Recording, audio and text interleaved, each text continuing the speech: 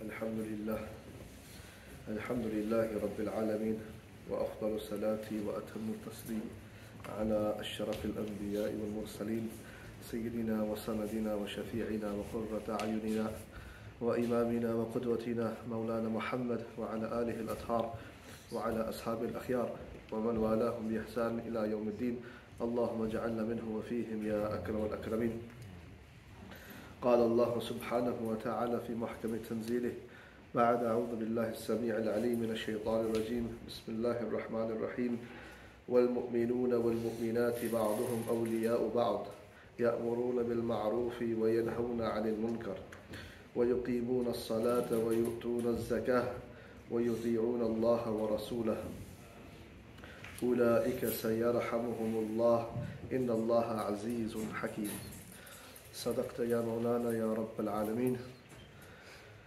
Alhamdulillah for this day of Juma, and Alhamdulillah for Islam. Allah subhanahu wa ta'ala says in the Quran, لَقَدْ مَنَّ اللَّهُ عَلَى الْمُؤْمِنِينَ إِذْ بَعَثَ فِيهِمْ رَسُولًا مِنْ أَنفُسِهِمْ يَتْلُو عَلَيْهِمْ آيَاتِهِ وَيُزَكِّيهِمْ وَيُعَلِّمُهُمُ الْكِتَابَ وَالْحِكْمَةَ. That Allah subhanahu wa ta'ala favored us. Men is a favor that you can't repay. It's different to ihsan. Ihsan is a favor that you can repay. I do something for you, you do something back. Men, Allah's mannan. When Allah subhanahu wa ta'ala gives a gift, it's a gift that you can't repay. There's no repayment for it. Nothing you can do. And Allah says, لَقَدْ مَنَّ اللَّهُ عَلَى الْمُؤْمِنِينَ. That Allah puts so much emphasis in the grammar of this verse. Now without any doubt, this is a favor that Allah gave you and me as believers that you can never repay, you can never be truly grateful for. What was that favor? What was that favor? إِذْ بَعَثَ فِيهِمْ رَسُولًا. When He sent amongst them a messenger, مِنْ أَنفُسِهِمْ, from themselves. Firstly, our messenger Muhammad sallallahu alayhi wa sallam, he's a human being. He's from us. If an angel was to come to us, you can't relate to an angel, but you can relate to a human. Secondly, in that time in particular, he was from Quraysh. He was an Arab, and he was from Quraysh. The Quran was directly being revealed to the Arab, in their language, to them. And then specifically the Quraysh, from that tribe, the custodians of Al-Kaaba, Al-Musharrafa. So this was a favor given to them, but given to all of us, in that our messenger comes to us, sallallahu alayhi wasallam, as a human, so that we can learn from him and we can relate to him. And that's really important. That's really important. Why? Because in our time, and this happened in previous times, but more so in our time. Traditionally, I would have lived in a Muslim country, in a Muslim land, where whether people were religious or not, the culture was a culture that was infused with Islamic teachings. I'll give you an example. I don't know if you remember back, I can't remember how long it was, football fans remember this, where, I forget his name, the Turkish football player, somebody threw a piece of bread, and he picked up the piece of bread and he kissed it and he put it in his forehead and he put it to the side. And so the whole world's going, what happened? Why did you do that for? Why? And he said, because we were taught to honor bread. Now, he may not have known why he was taught to honor bread. You and I may not know truly why we were taught to honor bread. I don't know if you know this, but many of those that are Pakistanis here, you probably would remember that, when you have a plate of curry, salan, and you have what we call a changer, you know what I'm talking about, right? Where you have the roti, the chapatis, you put the bread on the changer, the thing, right? Now, have you noticed that you always used to put the roti on top of the plate of salan? You never put the plate of salan on top of the bread. That they'd put the roti on top of the plate of salan. And sometimes you'd get told off for doing it otherwise. Why? So there's something about bread, but I don't know why. You may not know why. But there's a hadith of the Prophet ﷺ where he says, Akrim al-khubz. Honor bread. Honor bread. Now that was just infused. These sorts of teachings of the Prophet, I may not know, Qala Rasulullah, that it's the messenger of God that taught me this, but it was part and parcel of life. The culture itself, the fabric of society was threaded with the thread of Islam. So even though people don't feel like they're religious, don't go about knowing much about religion, generally their practice was, if even today in Pakistan, if you're trying to sell a house or land, what do you have? We call it haqq shufa, don't you? Where you have to sell it to your neighbor first. This is a shufa, which is a shari'i principle. Now a lot of people might go around just thinking this is a law in Pakistan, but this is actually a sharia law. It's a law of Islamic law. But somebody may not know that, but it's infused into the culture, part and parcel of society. Now that is a blessing that we don't have at this time. There are some things within society, like our society here, that are very much Islamic principles. We have a level of politeness, a level of freedom, a level of dignity and honor, all of which you can say, yeah, this goes perfectly in line with my religion. But by and large, the structure of society isn't taking its, the source of it isn't Islam. That makes our task harder. It makes it more difficult. And this is why this principle, which is a beautiful principle in deen, which is al-amr bil-ma'ruf wa-nahi anil munkar, which is the idea of commanding the good and forbidding the evil. And this, by the way, doesn't necessarily mean that you go down to Wickham Town Centre and you stand there with your book and you start preaching the good word. That may be a way of doing it. But this is a little bit more subtler and a little bit more nuanced and requires a little bit more thinking from us as Muslims. Now what does it mean? Why is this important? The Prophet ﷺ told us that even the good, people that are good, if they are not commanding others to good and forbidding evil, that when they are destroyed, they will be destroyed with them. And the Prophet in one report gives a hadith where the Prophet gives an example of, imagine you have people that get onto a ship. Some people are on the bottom deck, some people are on the higher deck. Now the people at the bottom deck, when they want some water, they go to the people upstairs and they say, well, we're just going to make a hole in the bottom of the boat so we can get our water. You don't have to worry about it. It's not going to harm you. We're not going to damage your floor. You're not going to see any holes. So what does the Prophet say? He says, if they stop them, they are both saved. If they don't stop them, they are both destroyed. And so I can go about my life. You can go about your life, maybe, if we're lucky. And we can be alright, kind of. We can create for ourselves a little bubble that we can live in. And that we can expect that everybody else is going to do okay. And we're just going to keep to ourselves. We're not going to say anything. We ain't going to think about anything. When that azab of Allah comes, we will be destroyed with it. And if you haven't noticed, we're in that process right about now. Where slowly, that wave that's been washing across is slowly taking us one by one, picking us off. And one of the reasons why many people who are trying their best, they still feel like it's so hard. Where's the amr bil ma'ruf and the nahi anil munkar? Where was that moment of saying to somebody, ittaqillah ya akhi, ittaqillah, fear Allah, fear Allah. Instead, the fear is that I'll be excommunicated from my family. People will call me stupid. Tuba lil ghuraba. Glad tidings be to those people. But sometimes we don't want to ruffle feathers. Sometimes we don't want to shake up the household. It's hard. Yes, it's hard. And we ask Allah subhanahu wa ta'ala for tawfiq. Allah tells us in the Quran, in tansurullah yansurkum wa yuthabbit aqdamakum. That if you give nusra, aid and assistance to Allah's religion, He will assist you. He will. That's His promise. Wa inna wa'adallahi haqq. Allah's promise is true. Sadiq fima yaqul. He is always truthful in what He says, subhanahu wa ta'ala. The promise is what? If you give nusra to my religion, then I will give you nusra and I will make firm your feet. I will not allow you to go astray. And we ask Allah, Ya Allah, help us to assist your religion.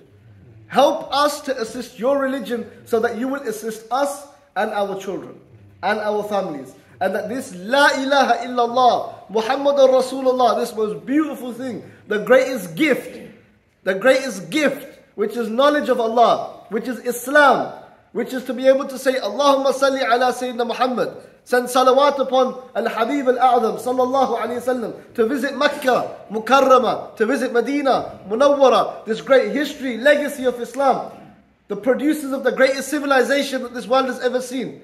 Till this day, anyone that visits anything around the world, it's always Muslim architecture. Whether it's the Taj Mahal in India, whether it's the Alhambra in Spain, whether it's the old mud buildings in Timbuktu, whether it's the Badshai Mosque in Lahore, whether it's all of this, or whether it's all the great mosques in Istanbul, all of that civilization, from east to west, from the Maghrib, look at Morocco, some of the most exquisite and beautiful architecture there in Maghrib and in Spain, all the way to the east, all the way to the east. Look at that. Look at the architecture of the mosques in Malaysia. Go and have a look. Till this day, all of this, the tourism that's going on is going on of Muslim civilization. What a gift that Allah gave us. What a gift that Allah gave us. But what if we lose it? What if in the generation of plastic, we lose it? In the generation of when the mundane is no longer beautiful, we lose it. They used to talk about when you used to drive into a town, you know, the welcome sign used to be beautiful. You know, basic things, the traffic lights would have been beautiful because mundane was beautiful. There was ihsan and itqan and everything. But now, all of that's gone. It's all about plastic. It's about spending as little as possible. There's no beauty left. Beauty is slowly going. Islam is a religion of ihsan. This is a religion, this is arguably the bastion, the last stronghold of that religion. But that's going to come through al-amr bil ma'ruf wal nahi anil munkar. And even the word ma'ruf, urf, custom, is a word which means your culture. Ma'ruf in this context means good. But if you change up, you know the Arabic language is very beautiful. If you take a word in the Arabic language, you know every Arabic word is based of 3 letters. Every word is based of 3 letters. Even if you change the letters, you muddle them up, there'll be a relationship in the meaning. There'll be a sort of link to it. Like for example, this word, Ayn, Ra, Fa, from which you get the word ma'ruf, calling to good. Ayn, Ra, Fa. If you were to flip it around, what does good mean? What does it mean to be good? If you flip the Ayn, Ra, Fa, and let's go Rafa'a. What does Rafa'a mean? Rafi', Rafi'. Naam. Something to be elevated. That's what it means, al-amr bil ma'ruf. It's calling to a higher standard, to a higher moral framework. It's calling to something that will elevate us in this world and the hereafter. That's what al-amr bil ma'ruf means. So what are we calling to? Alright, let's say we all make our niyyah today that we're all going to go out and we're going to start calling to good. Al-amr bil ma'ruf. What does that look like? What are we calling to? That's a big question, isn't it? Because you have to know what you're calling to. And maybe that's the problem. Maybe that's the problem for us, Ma'ashar al-Islam. Maybe that's the problem, that we don't quite know what we're calling to anymore. If you had to go out now, right now, I said to you, there's a group of 10 non-Muslims out there, you have to go and give Amr bil Ma'ruf. Go, command the good. What could be greater good than La ilaha illallah? Go and command the good. Where do you start? What do you say? What? It's a difficult one. So perhaps the first step in Al-Amr bil Ma'ruf is realizing what Ma'ruf is. What am I commanding to, and do I have it? And Islam, my dear brothers, has the only moral framework. The only good and evil that you could know is through Islam. It's Qala Allah wa Qala Rasul. Whatever is good is what He said. Whatever is bad is what He said. There is nobody else that can dictate to us. This is our understanding of this world. Whatever He said, subhanahu wa ta'ala, whatever was said upon the tongue of the messenger. Now, I know there's lots of very, very small children here, so I'll speak in ishara just for a moment, just for the parents and the adults and all of that sort of stuff. And we, as parents that are raising our children, us that are going to raise these young boys, insha'Allah, bi fadlil mawla, to be men. And we are going to raise our daughters, insha'Allah, to be women. For them to be men, for them to be women. And these are the great ones of our past. Our history is filled with great men and great women.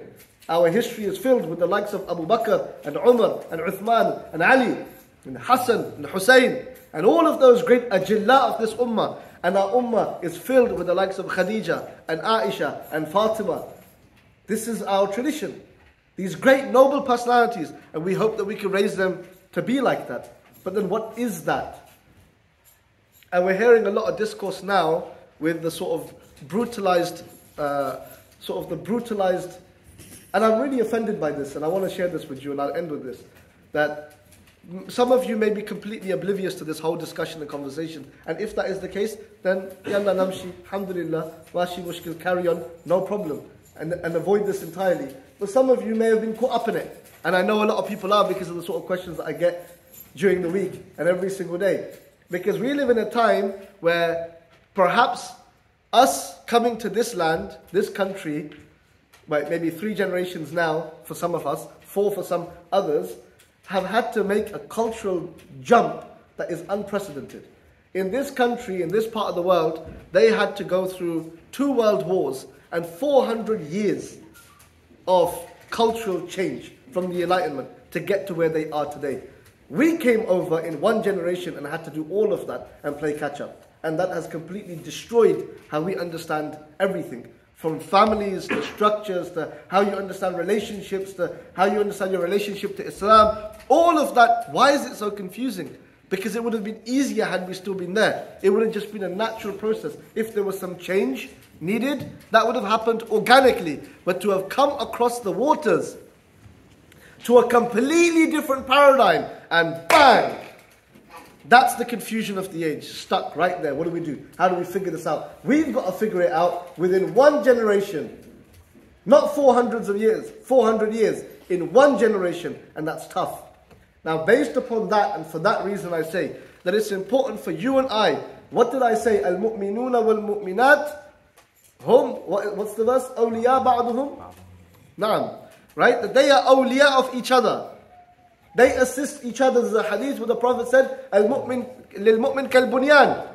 A believer is for another believer like a building block. يَشُدُّ بَعْضُهُمْ بَعْضًا. They strengthen each other. Our awliya are who? Our protectors, patrons, friends, allies are Ahlul Islam. And we take our understanding of life from Muslims. We do not take it from anybody else. Yes, Kalimatul hikmah dalatul mu'min. فَأَيْنَ وَجَدَهَا فَهُوَ أَحَقُّ بِهَا. This is true. We can take a word of wisdom from anywhere. But we take our morals from our religion. So now, take one example. With the sort of brutalized masculinity, where it's been sort of punched and punched and punched and elbowed and kneed. And that's the reality where people are struggling with basic understandings of if somebody displays quote-unquote a masculine quality, if you can even say that, then it must be toxic, it must be poison, it must be despicable. In that sort of framework, people are struggling. We're struggling. We're struggling to figure this out. And because we don't quite understand what we're supposed to do, anyone that we hear a strong voice, we're running towards it. Whether that's people like Jordan Peterson, whether that's people like Matt Walsh, whether that's people like Andrew Tate, whoever it is, all of these names, and some of you are probably aware of these names, and if you know, you know, that people are running towards it, running, jumping on it, inviting them onto their shows, Muslims. And these are people that call to zina. These are people that call to riba, to interest. These are people that call to muharramat. They're not people that call to Islam. Hum laysu kamithlina. They are not like us. They are not like us, let alone being our teachers. They are not our teachers. Our muallim is Sayyidul Khalq, salawatullahi wa salamu alayhi. Our muallim is Muhammad ibn Abdullah, sallallahu alayhi wa sallam. Our teachers are Abu Bakr and Umar and Uthman and Ali. They are our teachers. Our teachers are the salaf of this ummah. They are our teachers. Our teachers are the ajillah, the awliya of this ummah. They are our teachers. These are not our teachers. Be very careful of listening to them, and be very careful from letting your children listen to them. Be very careful, because they may sound like they are saying something that makes sense to us. Perhaps it's only because we've been brutalized and we've been beaten up. Perhaps it's because we're suffering a deep identity crisis. Perhaps that's the reason. Perhaps the reason we're listening to it is because it makes our egos feel good. It strokes the ego. Maybe that's the reason. Maybe that's the reason. But in every question, and so for us, I think if there was a time that we had to return back to the seerah, to the life of the Prophet ﷺ, there was never a more important time.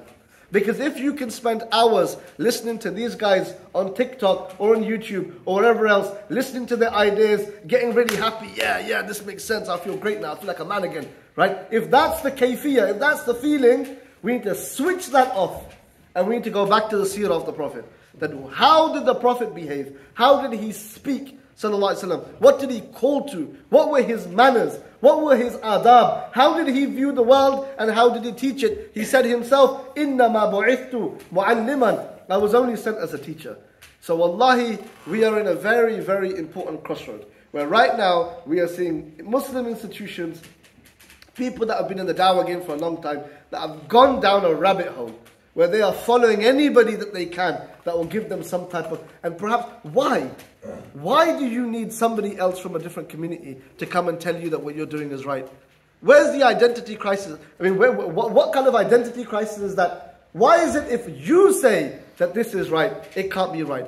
What makes somebody else more special? What makes anybody else, any other community, what makes them more important? Is it the color of their skin? Is it the color of their skin? Do we always need somebody who's lighter in complexion than us to come and tell us what's right and what's wrong? Do we need someone from a different religion to come and tell us that we're right? Is that what we need? Why can't we say it? What makes us so beneath everybody else? Nothing. نحن معشر الإسلام. We are the people of Islam. And we are the people of al-amr bil-ma'ruf wa-nahy anil munkar. If in this world, by Allah, billahi, wallahi billahi tallahi, Allah shahid ala ma aqul, if there's anybody in this world that can uphold a moral framework that will actually allow for a safe, without deep mental and physical and spiritual issues, a moral standard, it's the people of Islam. The people of Islam that understand Islam, that understand the sunnah of their messenger sallallahu alayhi wasallam. So I end by saying, may Allah subhanahu wa ta'ala free us from right and left wing politics, and Allah give us sunnah. May Allah protect us from what He said and what He's saying and their positions. And Allah tells us and Allah informs us only of what He said, sallallahu alayhi wasallam. May Allah make the sunnah the most important thing in our lives. May Allah protect us, protect you. May Allah protect our children. May Allah in every single fard of our lineage, in our offspring, be people of La ilaha illallah, such that we are not embarrassed on the day of judgment before our Prophet. We pray, Ya Allah, that you conceal our faults, you guide our hearts, you make firm our feet, and that you do not embarrass us on the last day before Sayyidina Muhammad sallallahu alayhi wasallam, who gifted us this religion in the most beautiful way. And we bear witness that He gifted us this religion. And if we messed up, then it was our fault. And we ask Allah subhanahu wa ta'ala for tawfiq, for himma, for afiyah, for nusra. He is Akram al-Akrameen. He is Arham al-Rahimin. We have a good opinion of Him subhanahu wa ta'ala that He will not misguide us. We say, Sabbit aqdamana ya Rabb al-Alameen, ya Akram al-Akrameen. Ya Allah, make our mastar, make the source of our understanding of this world your beloved Muhammad sallallahu alayhi wa sallam, and nobody else. Allahumma ameen ya Rabb al-Alameen. Wa sallallahu ala Sayyidina Muhammad wa ala alihi wa sahbihi sallam.